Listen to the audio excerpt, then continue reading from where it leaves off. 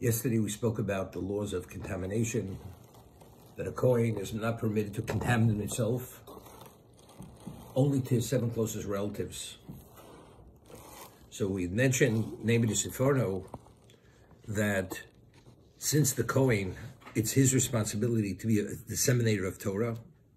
As it says, Sifsei Kohen, it's a posuk in Malachi, Yishmu Das. Therefore, Tvakish Torah Mipiu, because the lips of the Kohen, they are the keepers of the faith. And therefore, since he's the keeper of the faith, if you want to know what exactly it is, Tvakish Torah Mipiu, you should seek Torah from his mouth. He should be, that's the source. That's the address to go to. As a result of that, if he himself contaminates to every person who dies, whoever it may be, this is considered a belittlement. This is actually minimizes the level of reverence people will have for him. And because it'll be a minimum of reverence, his effect as a disseminator of Torah or as a model of what Torah is minimized. Therefore, he's not permitted. But for his own family, which is 7 closest relatives, that is not a minimization of his status. Okay? There's a halacha, there's a law, Es Hashem Elokechatira, that you have an obligation to revere Hashem, to fear God, to revere Him. So the Gemara tells us, and this is the way we rule, Es Hashem Elokecha l'Rabbis Talmidei Chachamim, that Hashem says, as you revere me, you have an obligation to revere me, you have an obligation to revere the Torah sage. Es Hashem Elokecha Tira, l'Rabbis Talmidei Chachamim. So therefore the Gemara says, and the Rambam rules this in Hilchos Talmud Torah, the laws of Talmud Torah, that a student is not permitted to go to the bathhouse with his Rebbe. A student is not permitted to be present when his Rebbe takes a haircut. It's not permitted. Why? Because if the student sees the teacher in the same context as he sees himself, he has identical needs as himself, the level of awe which is needed for the Rebbe to be impactful and for the student to esteem the Rebbe will be minimized.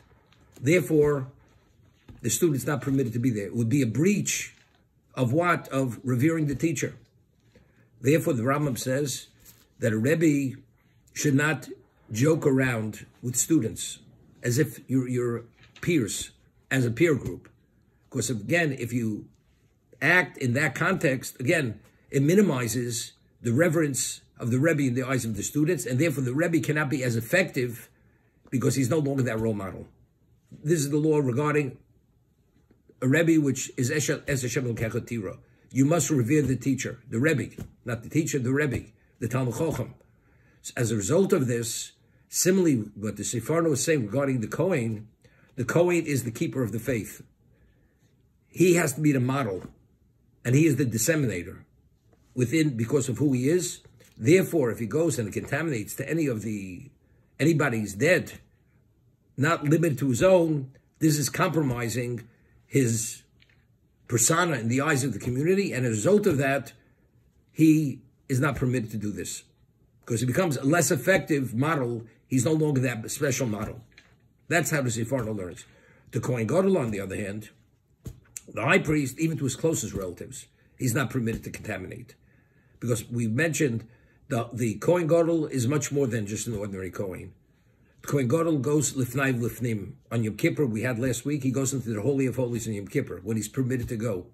What is he a representative of? As we mentioned, he is a representative of Odom Kodem Achet. As we mentioned, the Beis Hamikdash, the Mishkan, the location of the Shechina has greater value than the spiritual worlds. Because as I mentioned at one time, that the water the water which is in this world, in this existence, is referred to as Mayim Bochim, the crying waters. Why are they crying? Why the water is called crying waters? Because when Hashem, it says on the second day of creation, God separated the upper waters from the low waters. So when he separated the upper waters from the low waters, what happened? The low waters came with a complaint to Hashem. and they started to bewail and cry, we no longer have that level of association with you as we had before. And it's not fair. Why do the upper waters have that relationship with you, proximity-wise, and we're on the terrestrial level, and therefore we don't have, say if it's called Mayim Bochim. So Hashem says, I will make it up to you. Why? Because ultimately there's going to be a Mishkan, and in the Mishkan, that location, because I want to be associated with man, has even greater value than the heavens, because that's the Malachim, that's where the angels are. That's the domain of the angels. I created existence. The angels only are to facilitate are only my agents. But where's my location? With my children. That's what my location is. So which location has greater value? The Mishkan. Vosli Mishkan v'shachanti b'socham. Make for me the sanctuary, I should dwell in your midst. Therefore, the water in the Tachtonim, the water in the terrestrial level, in the Kior, in the laver, it has greater value than the water which is in the celestial level where HaKadosh Baruch Hu is. It's Mayim Bochim. That is the location. So the Mishkan, the Beis HaMikdash, is the equivalent of Odom Kodem Achet, Adam before he ate of the tree of knowledge, because that's where the Shekhinah in its true form was on the terrestrial level, which was the original intent of creation, which ultimately, after Tchias HaMesim, when the world's going to be recreated, that is the location which Hashem, that world is the original intent of what God intended to be. The Kohen Gadol represents that. He represents Adam Kodem Achet, Adam before the sin. So if that's the case, Adam before the sin, there was no such thing as death. Death didn't exist. So therefore, even for his closest 7 relatives, he cannot contaminate. Because that would sully the model of who Adam was. Adam had no relevance to death when he was created. He brought death into this existence, into his life, by eating of the Eitz Hadas. So therefore, the Kohen Gadol himself is not even permitted to contaminate even to the 7 closest relatives for that reason. Now, it's very interesting. We discussed last week, a Kohen is not permitted to allow his hair to grow more than 30 days. If he has a 30-day growth or more, if he does the avoda, if he officiates, the avoda is not valid. Now the question is why?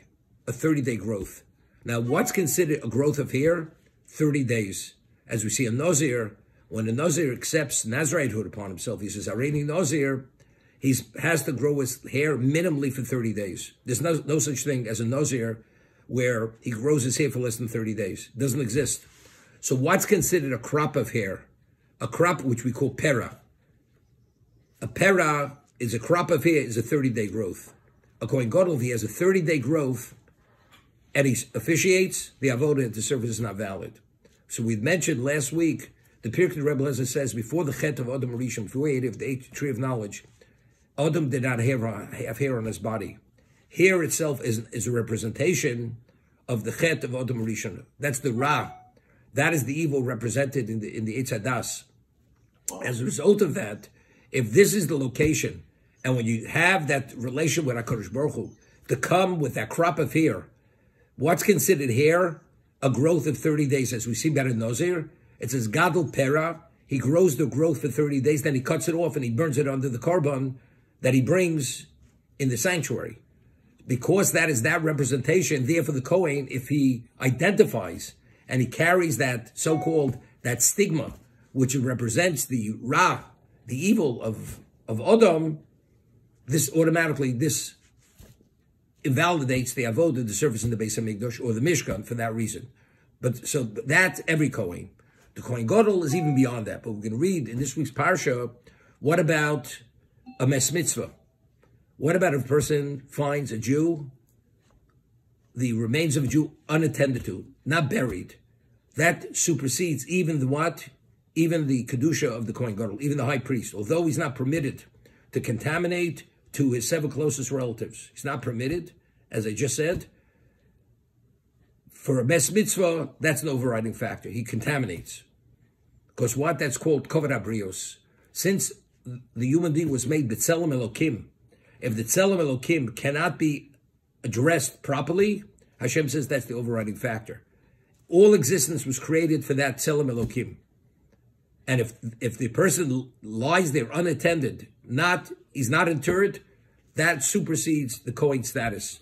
What about if he's a Nazir in addition to a Kohen Gadol? A Nazir is not permitted to contaminate, even to the 7 closest relatives. The Nazir. Nazir, it says, Nazir Elokim al Rosho. He wears the crown of God. The Nazir, although he's not a Kohen, he has that semblance of Kedusha. He's called, every Jew is Kodesh. We're a Goy Kodesh. The Nazir is called the Kodesh. That means in addition to that Kedusha, he has an additional. It's called Nazir Elokim. He wears the crown of God. When you wear the crown of God, God has no relevance to impurity. Death represents impurity. Therefore, even the Nazir, as the Kohen Gadol, is not permitted to contaminate to even the 7 closest relatives. He's not permitted. So what about if you have a Kohen Gadol who's a Nazir? Both. In addition to being a Kohen Gadol, he's a Nazir. And he comes upon the remains of a Jew, a Mes Mitzvah. Does he contaminate? Maybe only if he's a Kohen Gadol he contaminates. Although his 7 relatives not. But now, we say for a Mes Mitzvah, he comes upon the remains of a Jew unattended, he does. What about compounded? He's a Nazir besides being a Kohen Gadol. So you have a double level of this special level of Kedusha. Again, based on verses, psukim. Even then, it supersedes. It supersedes his level of Kedusha. Again, so we see what is the value of Tzelem Elokim. To leave a person unattended, a Jew, not interred, this is the ultimate level of what? Of disgrace. Therefore, as a result of that, it supersedes his status as a Kohen Gadol, and it supersedes his status as a Nazir for that reason.